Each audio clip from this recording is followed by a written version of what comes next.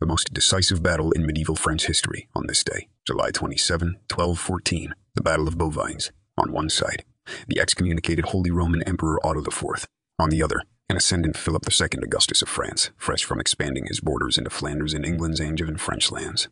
Desperate for a win, Otto sought to recover this lost territory for his English and Flemish allies and invaded. As battle erupted, Philip's tactical mastery shone. He concentrated his heavy cavalry on his right wing opposite Flemish forces, while Otto concentrated his forces on the center. As Otto pushed forward, the French knights quickly decimated the Flemish wing and flanked Otto's center, encircling him and forcing him from the field. It was a decisive French victory, solidifying France as a medieval military powerhouse.